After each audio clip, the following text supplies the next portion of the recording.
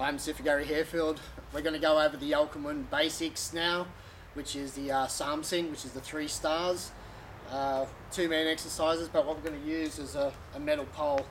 So in case you haven't got anyone to practice with, you can always use this pole or a pole.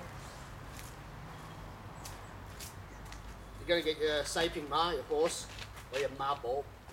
Alright, now with all the Saam Sing, every time you make contact, you have to be 50-50, okay? If he connects to your arm and you haven't got into your center or 50-50 with each other, just say a 70-30, he's got the inside line. Same as if when you come up on the outside here, like a tansao, right? If I hit up here and I've pushed too far, and he can always come around. Okay, so when you're practicing your 3 stars, you always have to connect 50-50. And when you're doing it, be mindful of when you connect, you can actually look at the holes in between the person's the bridge and their gates. All right, so here we are. So the first one, we're going to come in and we're going to use the inside of the forearm. Okay, you're going to always use your tic da gel. So 1, then 2, 3, and then you're going to pivot. 1, 2, 3. 1, 2, 3.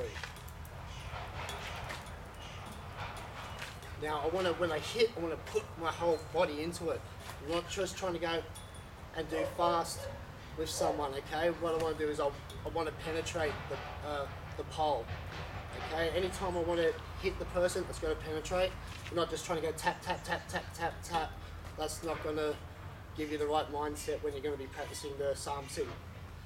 So, 1, always keep this hand up, because in reality, if a person throws like a front kick into here, I can use my body and use this to smash the inside of the points on the legs there.